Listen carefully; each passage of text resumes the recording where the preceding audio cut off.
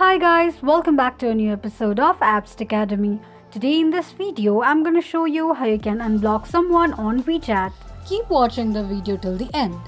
To unblock someone on WeChat, firstly go ahead and launch open your WeChat application. The home page of WeChat application will appear on the screen. Click on Contacts at the bottom of the page. Click on New Friends. Select a person you'd like to unblock and tap on it.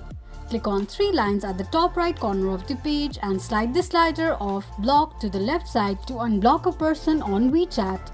This is how you can unblock someone on WeChat quickly and easily just in few steps. If you have any thoughts or queries, let us know in the comments section. Don't forget to subscribe to our channel. Also press the notification bell icon so that YouTube will notify you whenever we post a new video. I hope this video was helpful to you. Thank you so much for watching.